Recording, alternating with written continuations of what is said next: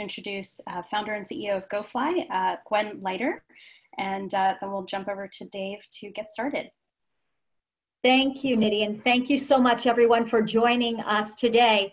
As you all know, GoFly's grand sponsor is Boeing. And in addition to Boeing, we are joined by a number of different corporate sponsors and in-kind sponsors. And as well, we are supported by over 20 different international aerospace and STEM organizations to bring you both the prize and all of our programming with GoFly. So today we are very pleased to be able to welcome Dave Neely to give today's master lecture. Dave is the Chief Engineer for Boeing Next Cargo's Air Vehicle Program. And Dave has been with Boeing for over 14 years. Prior to serving as the Chief Engineer of that program, he was the Senior Manager in Phantom Works for the integration of advanced operations and quality. And he was the IPT Manager for the 777X rudder and elevators prior to that.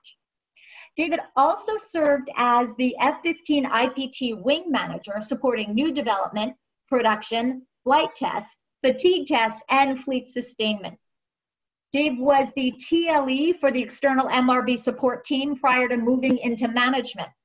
He has also served as an F-15 Singapore plane captain, subsystem support in F-15 center install, and MRB engineer and structural analyst.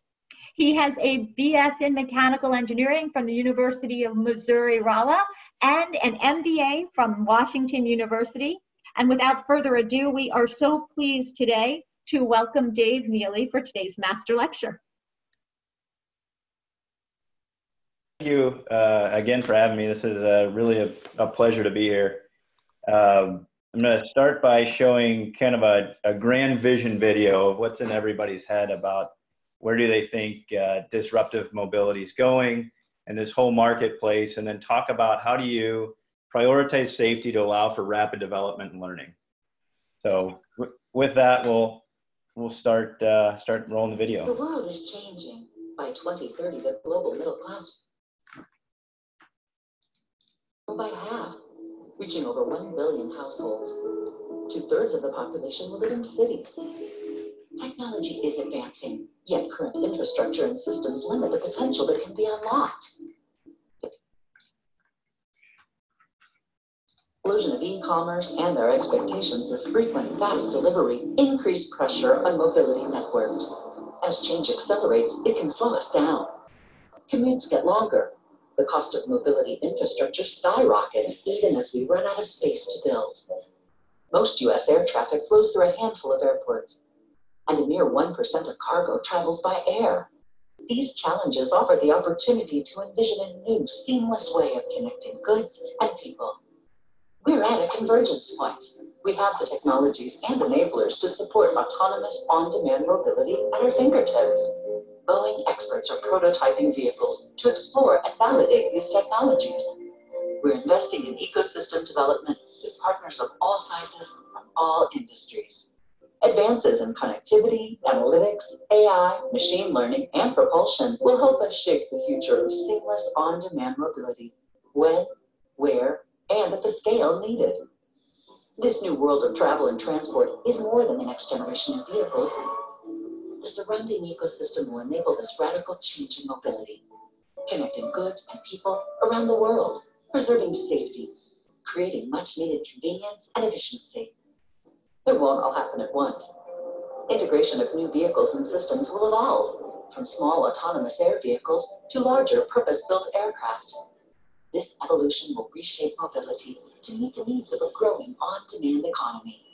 All made possible by a safe and reliable next-generation air traffic management system, allowing piloted and autonomous air vehicles to coexist safely. Innovative propulsion systems to improve economics, reduce emissions, and access both densely and sparsely populated areas safely. Digital infrastructure supported by machine learning and data analytics to optimize operations design and execution. A software and technology suite that helps create safe, seamless mobility while protecting the security of people and information. Integration with existing transportation networks, unlocking the potential of underutilized infrastructure. Boeing has a legacy of building the future, driven by a passion for taking humanity further. We have a track record of tackling challenges with the safest, most reliable solutions, changing how goods are moved and people connect around the world. We've created a network of satellites and revolutionized global communication systems. We've created vast, secure information networks with millions of users, nodes, and advanced data analytics. We pioneered commercial aircraft, the transition to the jet, and a supporting ecosystem that forever changed the world. And we continue to innovate with more efficient airplanes. For decades, we've tested the boundaries of autonomous technologies from seabed to space. Boeing has made the unimaginable a reality for more than 100 years. And we haven't done it alone. We'll continue to work with other industry leaders and new and existing partners to create a vision, an ecosystem for the next generation of mobility systems to be imagined, designed, developed, and delivered. We're identifying new business models to fundamentally change the way we approach the market. We're supporting and investing in new technologies and incubating new businesses we know are critical to support this future vision, a future that's better for society and the environment. Join us on our journey.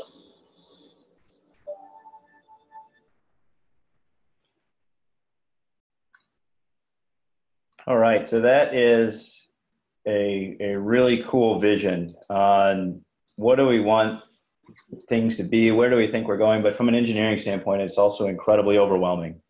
So there's so many different parts and pieces and things that have to happen. If you look at, getting integrated into the airspace, building platforms that are ready to work at all the autonomous levels, working in vehicle-to-vehicle communication. So from an engineering standpoint, you can just get absolutely overwhelmed. And you don't even know where to start. And that's one of the keys that we've kind of taken, is really to focus in on what are some key learnings, what are those high nails, those big rocks that are in your way that are a part or a start to making that vision a reality.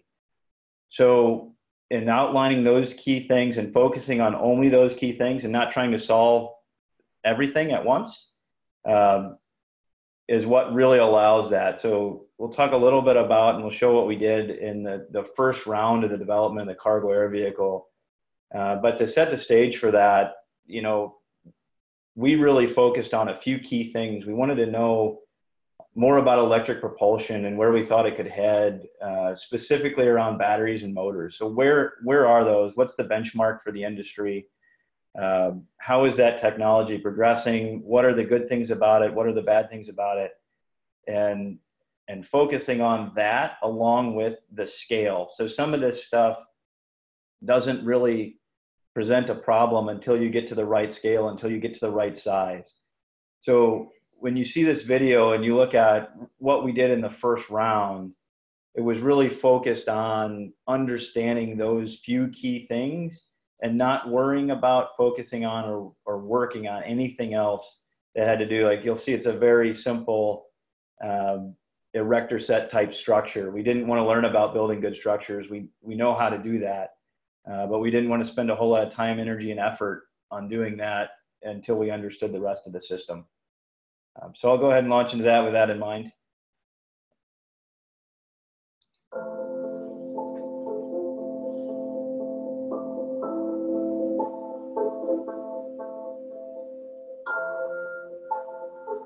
When I saw it take off, I was inspired by it. This team of Boeing engineers was able to do the impossible and deliver a prototype. In a matter of 3 months, we took a concept from a piece of paper all the way to a flying vehicle. So this is an octocopter. It's fully electric on some Boeing custom designed batteries. The goal is to grow into a large-scale cargo platform. If you extend the range and you extend the payload a little bit, when you think about delivering 250 to 500 pounds over a 10 or 20 mile radius, you can change the way that the world connects. You can change the way that we deliver goods. We've really got a convergence of technologies right now in terms of hybrid electric propulsion, vertical takeoff and landing, and autonomy that is going to unlock air travel in areas that we haven't seen it before. So it becomes a test bed for future businesses, such as maybe an electrically vertical takeoff cargo. This is my dream job. of trying to come up with something new that the industry doesn't have yet. So it's exciting. The company really is trying to change the future of the world. They are driving and on the leading edge and pushing the envelope, but doing it in a smart way. Boeing is at the cutting edge of technology in aerospace. We have a chance here to really change air travel, and we'll look back on this day as a first step in that journey.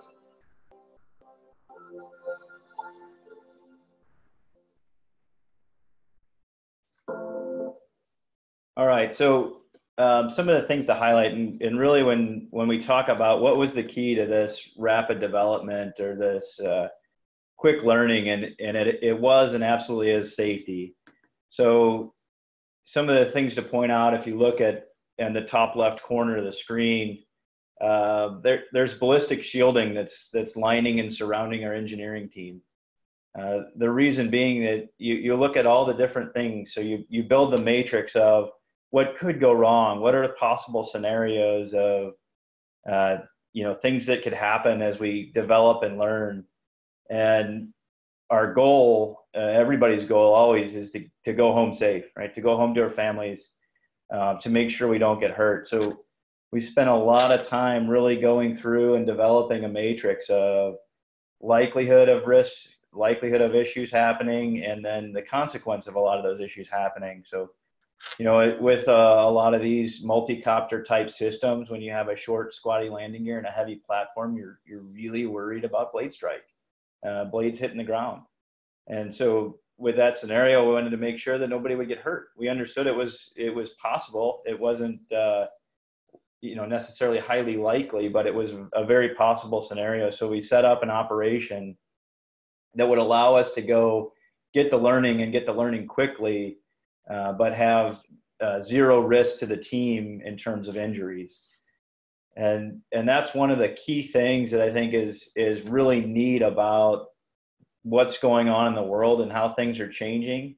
You're starting to see technology become affordable and miniaturized, that it fits on these aviation style platforms that allow us to now go and integrate it and get in a position where the platform and the safety of the people are not intertwined. If you look at most of the products, typical aviation over the last 100 years, there's people inside of the vehicle. So the functionality and operation of the vehicle is absolutely tied to safety.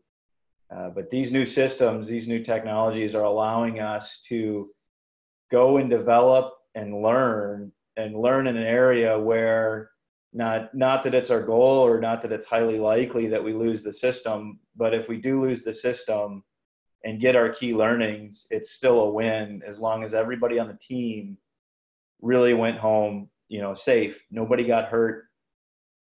Maybe we lost the platform. Maybe we did some damage to the platform that we can update or fix.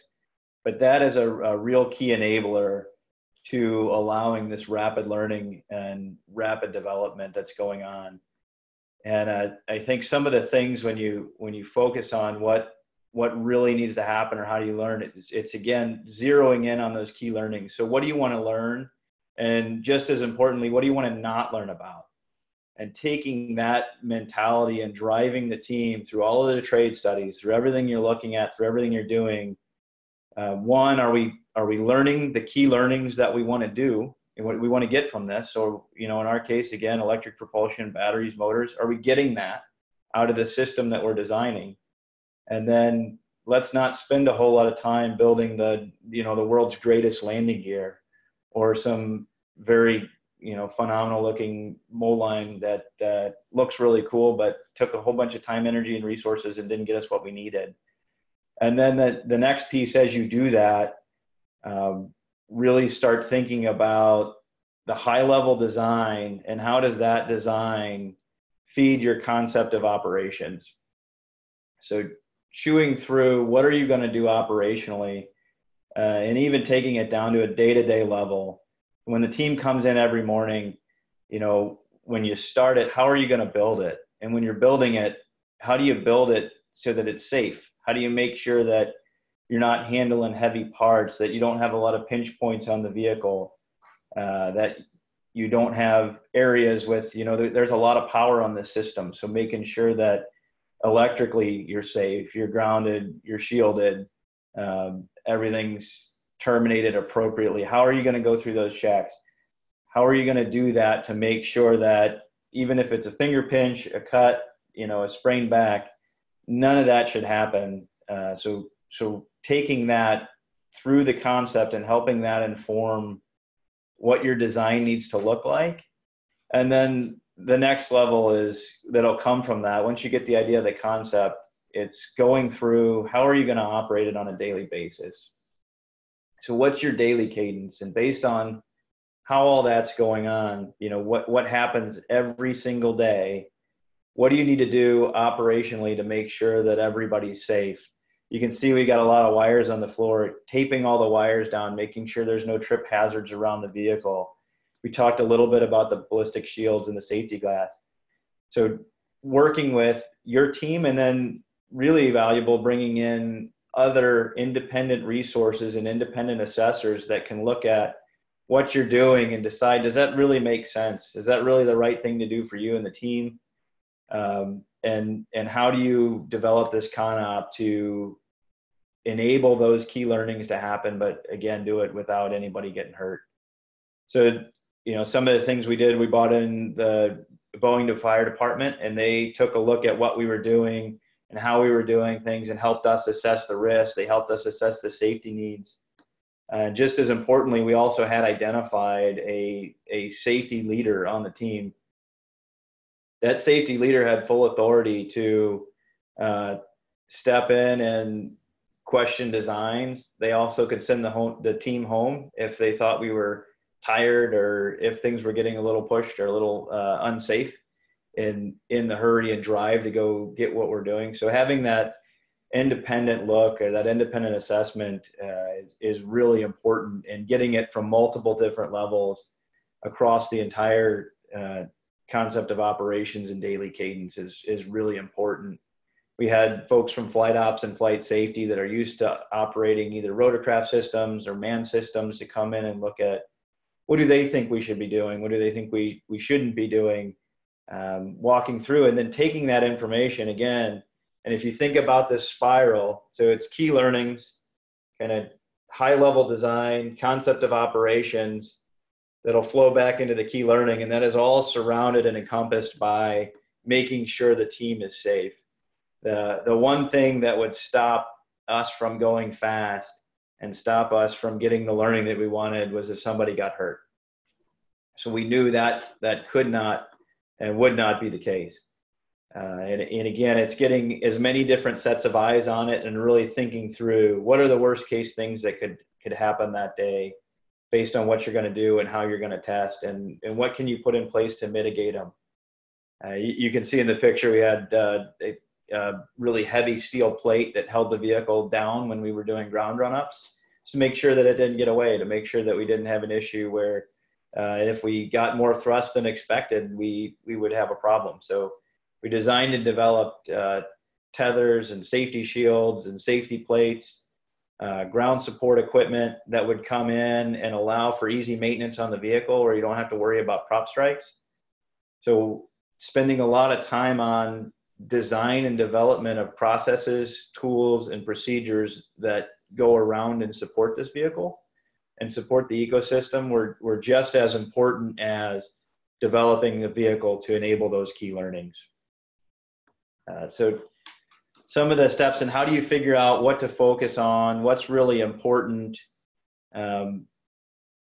what's the what do we need to do as you go through design and development, coming up with as many of what we call the building blocks or basis of test to anchor your analysis, to anchor your analytics to, is extremely important. So even if it's as little as, hey, we tested the battery at the cell level because we wanted to understand at least what that would do, what the limitations are, what the concerns are, and what the risks are there, and then have something as we extrapolate into the bigger and more powerful batteries. That's really important. In this case, this is some of the testing that we did in the wind tunnel, and even if you can't get in the wind tunnel, doing thrust test setup. So can you run the motor? Can you run the motor on a dyno? Can you understand the performance characteristics of the motor? Can you get some data to anchor into what is that going to do to your overall system? Understanding your propellers, the expected loads on the propellers, the loads that the propellers are going to put into the vehicle is really important. Those all go around how do you do it, how do you do it fast, and how do you do it safely. So if you go through your entire buildup of the vehicle from cradle to grave and look at every single piece and component in there and say, what can I do to get as much information as I can as early as possible? And how do I make that information that we've gotten as similar or as representative of the flight aircraft as possible? So that's the test as you learn philosophy or test as you fly. So how do you learn and test the same way that you're going to fly so you don't have any hiccups or unexpected learnings or maybe even false positives that are in there is really, really important. You can even go into how are you doing, your cabling, your wiring, what sort of tests can you do with avionics, what can you do with software. In the first round, we spent a lot of time with a surrogate vehicle, so flying a small drone assembly with similar software and similar avionics suites, so that we could really learn where the chance of failure is maybe a little bit higher, but the consequence is minimal to nothing. Again, that system was still operated behind either safety netting or safety shielding, but it allows you to understand how your systems are feeding into your vehicle management system and how things are responding and what sort of flight control characteristics are you getting out of it. And you're doing it in a really safe way, and you're doing it early enough to inform the design and inform the learning. It's incredibly important. And then you can even take it into, with those key learnings and those key enablers. We talked a little bit about, the structure of the vehicle, but what's your margin policy? So how are you going to design and size your parts to make sure that they'll enable the key learnings, but also not drive you into a spot where everything's so heavy it's never going to fly? But thinking through the risk levels, the different material systems that you're using. So, whether you use some new untested material system, if that's something you want to learn about, if that's your key learning, focus on that and build a system around it. For our case, it wasn't. So we wanted to use really standard material sets, things that we're very, very comfortable with, that we have allowables for, standard carbon matrix and aluminum tubing that we really know and trust the numbers that come out of it and the calculations that we can have. And then taking a good approach, and again, getting those independent assessments and reviews of here's what we think the right margin is for static loads. Here's what we think the right margin is for fatigue loads. Here's how we're going to assemble. Here's where we have redundancy in the vehicle, and here's where we don't.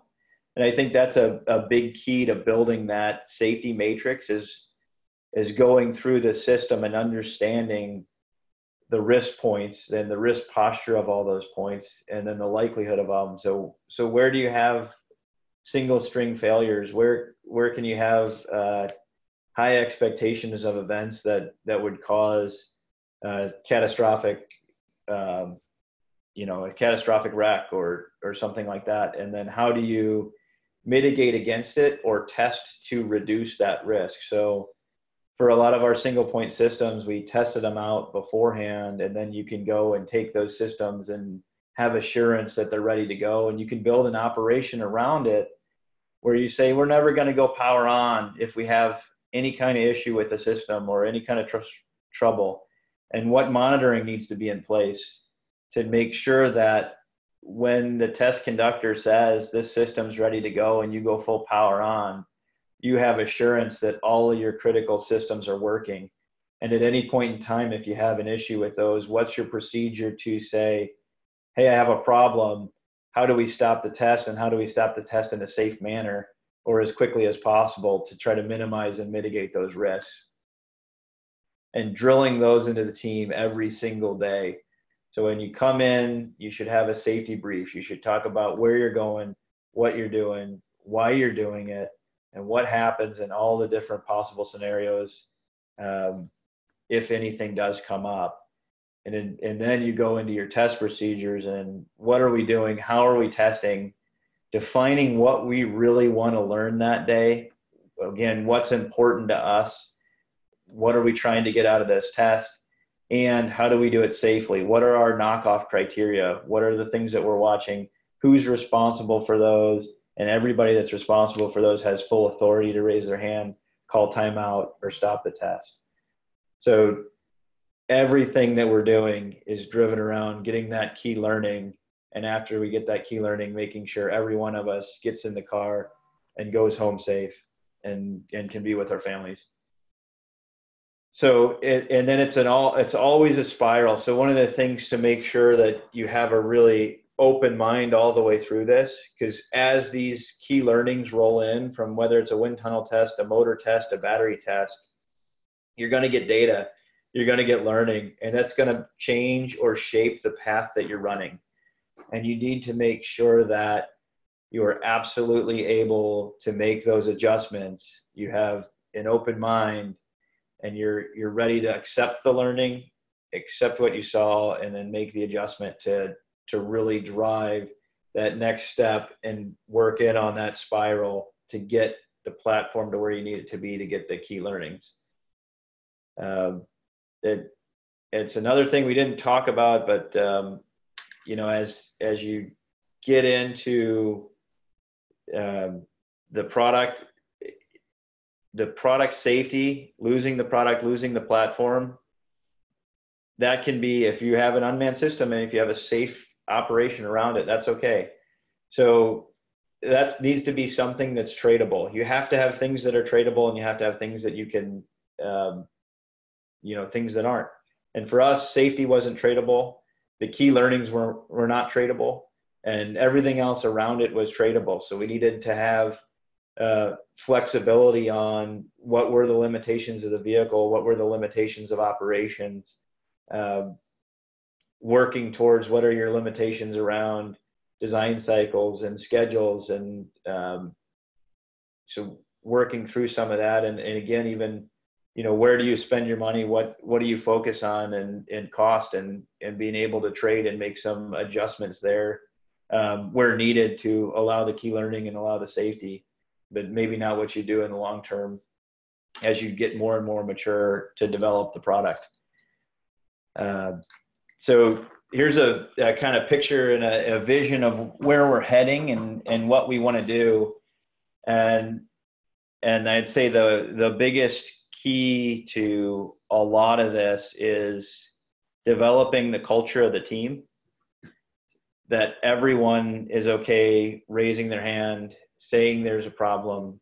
Everyone needs to be okay calling time out and stepping back. And then it's really valuing the inputs of every single person and valuing each other, so that you're constantly watching out for the safety of the team, the safety of everybody on the team, and what you're doing to test is absolutely critical. And if you genuinely care for each other and you've developed that culture where it's fun, it's exciting, but it's also very comfortable, and we know we can raise our hand and say, hey, I've got a serious problem, or I need something, you know, to go look at.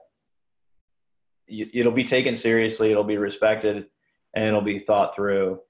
And as much process and procedure and rigor as you can put around it, it's extremely important.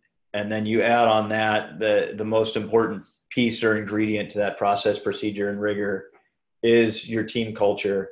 It is your trust in one another.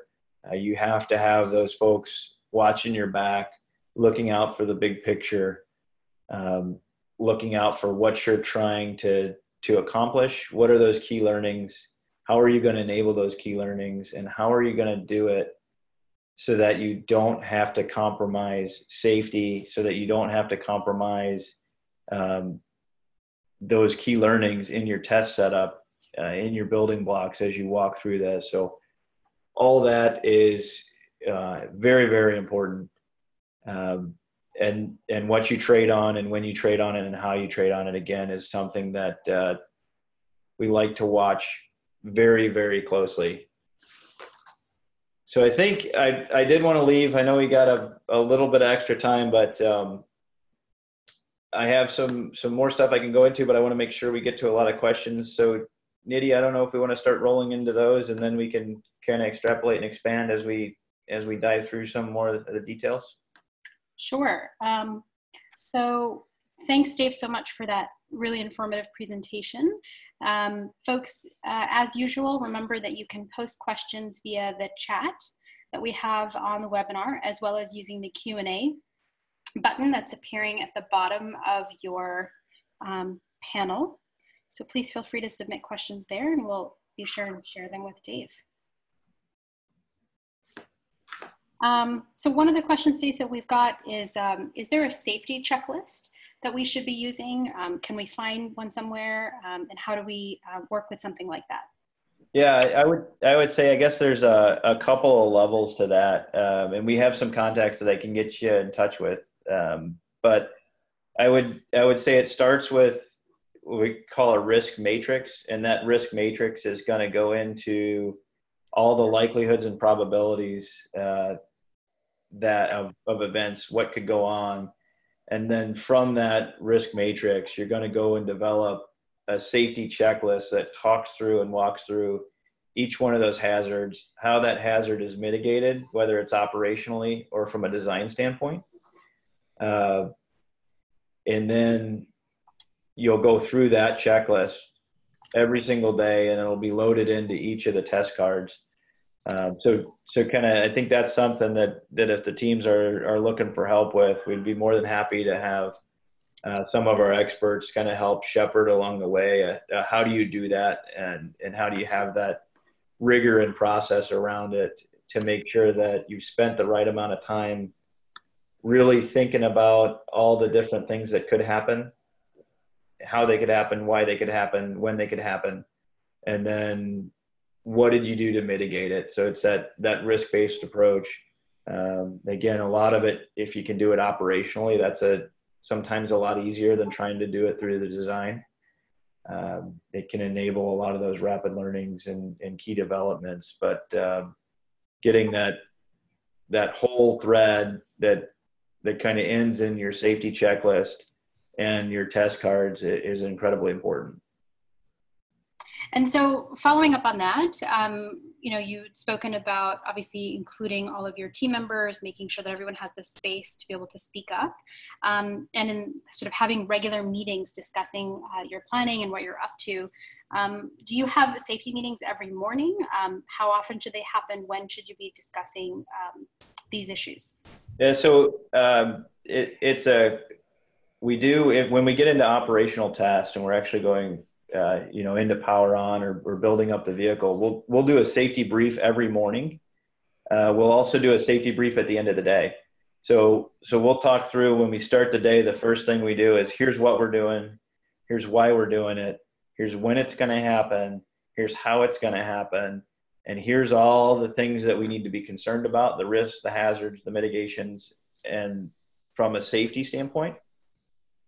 In addition to that, we'll take a full roster of everybody on the team, who's there, making sure that we've got accountability. So right before we go power on, we can go through the checklist and make sure everybody's seated where they're supposed to. There's nobody else that's around that's not supposed to be around. And again, finishing up the day with, how did we do? What were the issues? What did we find? What could we do better? What do we need to change for tomorrow to enable it? And I think driving that, again, at the bookends of the day at a minimum, is when you should do it. And then if there ever is anything that is a close call or didn't go to plan, that's when you do a safety stand down and you really call timeout and you pull everybody in together and go, why did we have something that was close to happening, even if it wasn't an incident? How did it get that close, and what are we going to do about it to make sure that it doesn't happen again? So keeping it in the forefront of everybody's mind every single day is really important.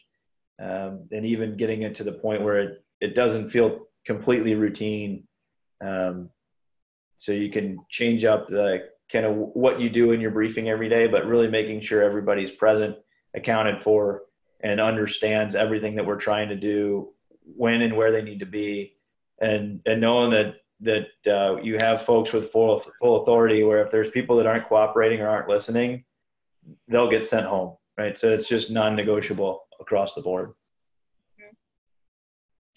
And if we can't designate a person to be a safety role only, how should we pick someone on the team to be a safety point person?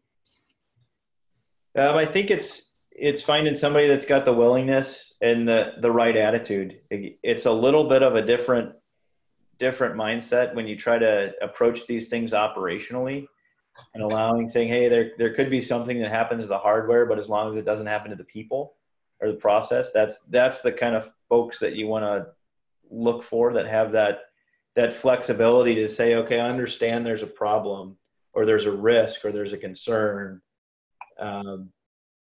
With this concern, what are the 10 or 20 or 30 different things that we could do to minimize or eliminate that concern?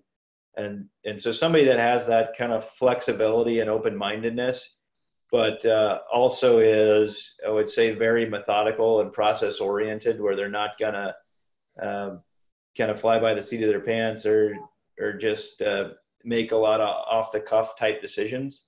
You really want to take time. You want to think through these. You want to be methodical about them.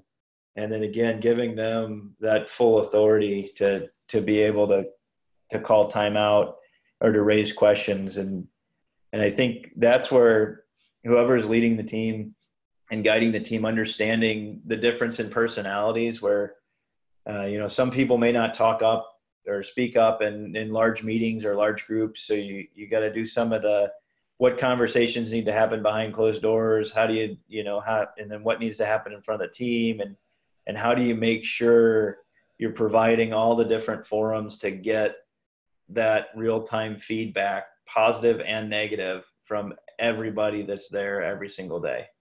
Mm-hmm. So finding that personality, that mindset, and that capability is really what you want to look for. Okay, great. Next question is, how do we get prepared in case you lose control and communication with the UAV during flight tests? Yeah, so there's multiple steps that you can take, and I think you need to work through all the different scenarios. So, if you look at operationally, the first level that you want to set up is where you're flying and how you're flying. You want to make sure that from a ballistic trajectory standpoint, you're not going to get near any hazards. So you set your team up in a position where everything's happening away from the team. And then you want to be in a space or a location where, if there is an event that is an uncontrolled landing, your risk to personnel and property is minimized or completely eliminated. That's kind of step one. And then two is really deciding and designing in your software and in your hardware, what redundancy do you have? How long can you live without comms? And then, if you lose comms, what does the vehicle do? So, do you go to early landings? Do you have places identified that are safe zones that you can go guide to? Working through those operational standpoints is really important to do. And again, I would say, once the team has come up with, here's what we want to do, I would suggest getting multiple additional sets of eyes on that plan to really try to poke holes in it. Say, what if this happens, or what if that happens? How are you going to deal with that event? And walking through that, and then developing that concept of operation that allows for the safety of the team, and at some point may have to compromise the safety of the vehicle. Okay, great. Just a reminder, please use the Q&A box to submit your questions. The next one we have, Dave, is, are there any safety resources online we should look to? Anywhere we can look for safety books, articles, procedures, such that we can start planning our own safety requirements? That's a great question. I am sure there are. I don't have any off the top of my head, but I will go. I'm taking a note right now. I will touch base with the team and we'll go ahead and get that information out and get it posted so that we can have those quick links and quick references for all the folks.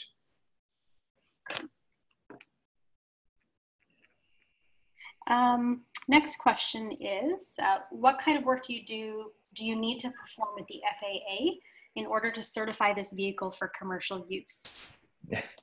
So it's a great question.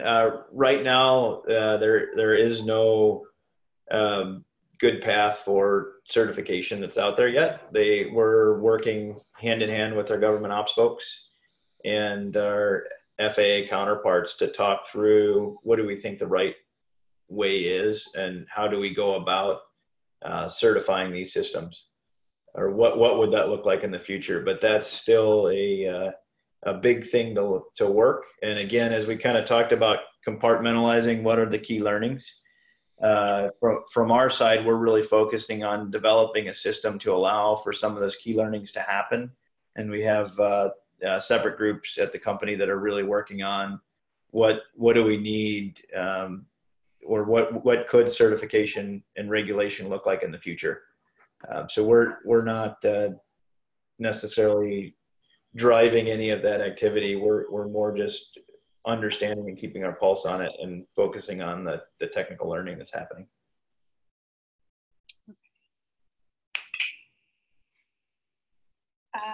Okay, great. Any other questions from the attendees right now?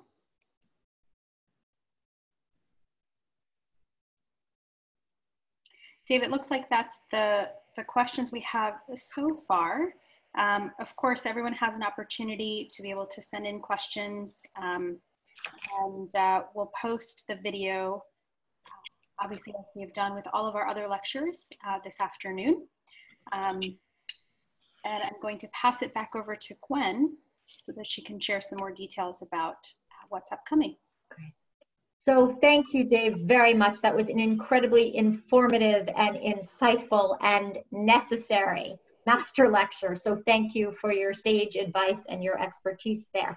As a follow-up, GoFly will be posting the new safety resources that David Neely mentioned. As soon as we receive them, we'll post them, most likely as updates. They may also go on the document section of the website, so we will get that information to you. And so too, in follow-up to the question regarding the FAA, in terms of FAA work with our GoFly teams, the FAA will be designating a point person to answer all GoFly team questions. And you will learn who that person is in our master lecture with Earl Lawrence. I believe that is on October 5th, but we will certainly be posting that for all of you. And you can learn how to coordinate with the FAA and with whom specifically to coordinate within the FAA at that master lecture. So many, many thanks today for a truly informative master lecture from David Neely. We appreciate everything that you have said in your advice and expertise. We welcome you all to our next master lectures and wish you all a wonderful day. Thank you. Thanks. Thank you.